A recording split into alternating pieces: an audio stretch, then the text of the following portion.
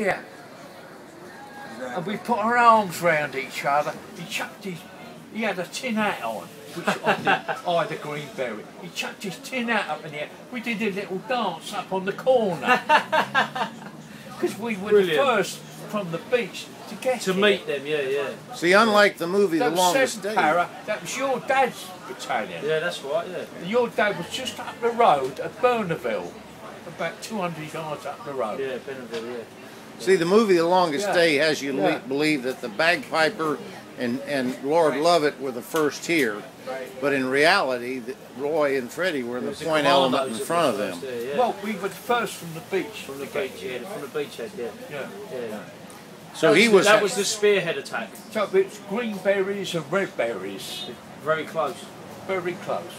Very close. And you say he threw. Well, he probably wanted to join the commandos because he threw his tin hat away. And you know, me and these two lads had a brain gun. They had a brain gun. Light machine gun. We come round the corner, they jumped up, they said, ah! And we got hold of each other, we cuddled each other. Relief, a sign of relief. We did a little dance around. Yeah, I can imagine. You can imagine. Because I didn't know whether if you would have made it or not. If we'd have been pushed back, they'd have been on their jack. Yeah, of course. They'd have been on their jack. And we were the first people up at the Parrots. And they were scared and they went you know my father told me, Dad told me, he said to me, they were scared of the Brits. Hitler gave a direct order to all SS, Panzer, all of the elite troops of the German army. He gave the direct order that any paratroopers or commandos that were captured would be killed on site. They wouldn't shoot. Kill them. That was the direct order from Hitler himself. Yeah. But our answer to that was he was scared. He was scared of them. Any paratroopers, they were scared. He was scared. Hitler was scared of the commandos and the paratroopers. Yes, he was. Because the most elite fighting force in the world. That's correct. Along with obviously the US elite soldiers. Any paratrooper, regardless of service. Yeah, 82nd Airborne, 101st Airborne. Exactly. The elite fighting forces. The elite fighting forces. He knew that he was. He knew that he was. He gave the order to kill on sight. He knew he was in trouble.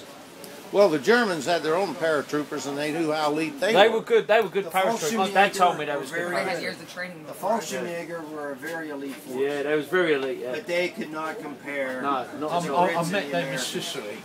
Did you really? Me and Fred met the... you know Dad fought in Sicily as well, did you know that? You know the story. Yeah, I know, Fred told me, you and Fred, well, you've heard it.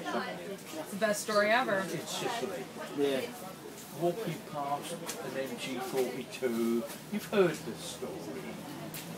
He's sitting there on Can you give me the highlights? They walked past the machine gun nest. No.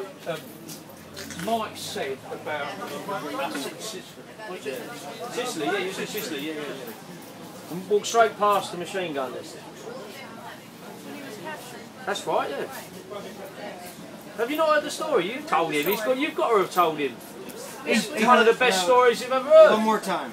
He's sitting there like Errol Flynn. Errol Flynn. Was Errol Flynn bald with big ears? Oh. I don't think so. Tell me again, just hit the highlights. I cannot go through that bloody story again. He's fed up with it. Everybody knows the story, and you only need to hear it once. You know, Roy, you just want to hear it again. That's what it is. Roy. You want to hear it. He heard it about but he likes 2 hours ago. Roy, what it is, Roy, he likes the story. He wants to hear it again. I can't remember it now. Roy. I've had too much to bloody Roy. Want another one? Hey, Roy. He may not. You may not have told Rock the story about all that raw wine you guys drank out of those vats in North Africa. Whoa. Or when you crossed the river up to your waist and you drank all that water in that river. Whoa, I didn't hear that. I don't want to talk about it. Roy, just say I don't remember that. I don't remember that. Just say that now. Who told you? What happened was they had this idea of water discipline, and they were training in North Africa, and what Roy told me, they crossed a stream in Algeria, and they used it as an excuse to drink as much as they could, and they found out that there was some village up there where they dumped all their sewage in there.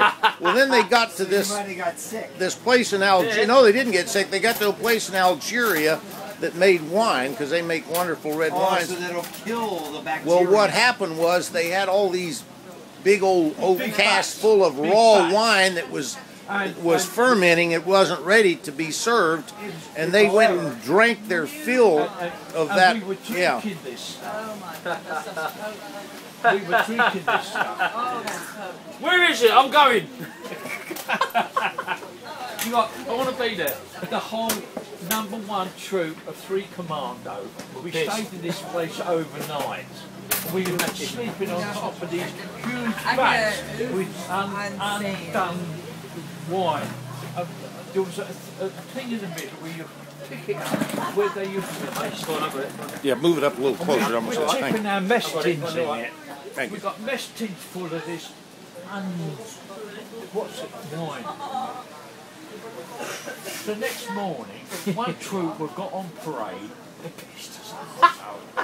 Like All Luke. this bloody, we're drunk as hell. we got felling in 3 ranks. We're all wobbling all over the place. And then our troop commander, he went what? He tore into us. I bet he swore at you as well. He tore. He said, right, getting 3 ranks, double march. He double marched us. We're all drunk. He double marched us back into Algiers, into the camp, which was 10 miles. He doubles us 10 miles into the camp. The sweat was And double marching is not double running, march isn't it? all the way. Not The running, sweat more or was less. full. By the time we got there, we were dead sober. Sweated it out. Dead sober. And you think that was his objective? Yeah, of course, yeah. 1943 this was. North Africa. Well, I'm sorry to disappoint you, but after you finish that, me and you are going to go for a run. Double time! Double time. Oh, brilliant! I love.